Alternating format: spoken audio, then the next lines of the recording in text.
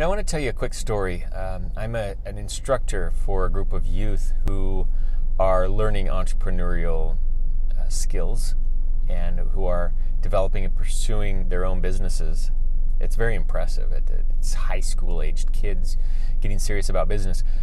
So anyways, I volunteer there and help out. And we did a little field trip yesterday. We took them to a huge company and had a 30-minute sit-down with the CEO, with one, well, I don't know if he's the CEO, but one of the founders, one of the three founders. It's a software company. It's huge. They employ, I don't know, 700 people or so. And they're on their way to $1 billion a year company. That's their next goal. So they're a big player worldwide. And this guy is phenomenally successful. He's one of the founders. And to have 30 minutes with this guy was an amazing thing. I mean, I think I got more out of it than anybody in the room. But it was more for the kids. But for him to give us that time, what was interesting was something that he said that kind of struck me. And that is, he doesn't have all the answers. And every day, he's just trying to figure stuff out along the way.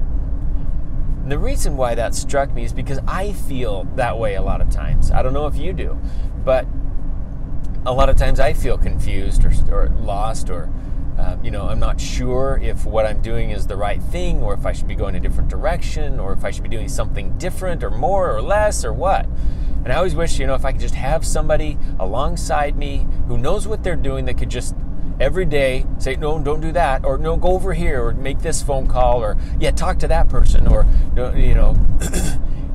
then I could be successful. But nobody has that. Even the most successful entrepreneurs, they're still figuring stuff out every day. They don't have all the answers.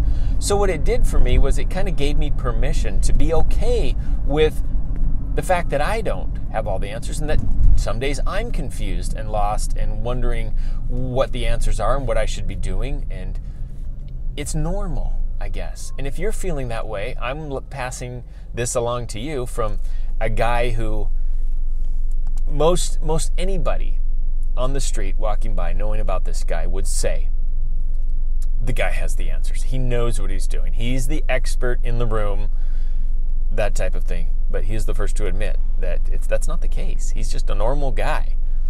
The difference between him and maybe you and I, who aren't quite at that level yet, he just keeps going.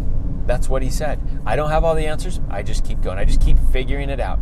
Every day I wake up, there's new things, new challenges, new problems, things that I didn't see, interruptions. And I don't know all the answers. I don't know how to solve everything. I just keep pressing forward. That's what he said. And I love that. I just wanted to pass that on to you because as we're setting our goals, we feel that a lot, I think. I don't know if, I'm setting the right goals, if they're too big or too small or not enough or too many of them or what. But the most important thing to keep in mind as you're setting your goals is just keep moving forward. You can adjust, you can figure out, you can modify along the way. And you will.